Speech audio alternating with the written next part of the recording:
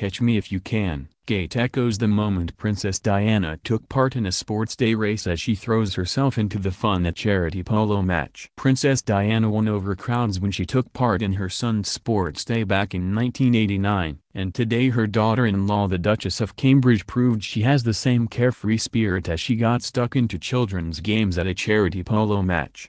Wearing a £39.99 Zara dress and a pair of high street heels, Kate threw herself into the fun by chasing Prince George and Princess Charlotte. The trio made a surprise appearance at William's match in Tetbury and were joined by the children of Peter Phillips' 7-year-old Savannah and her sister Isla, 6.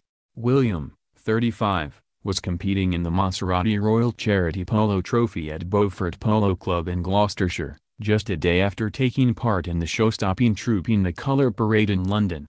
And his wife delighted fans with a surprise appearance on Sunday afternoon as she, George and Charlotte descended on Tetbury for a day of family fun.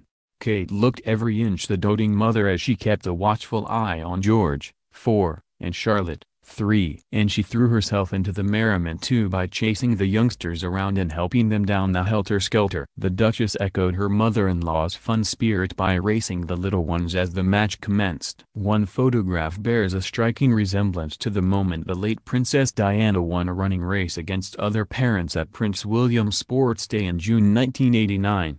Wearing a white jumper and flowing skirt, the late royal delighted crowds as she beat fellow mothers.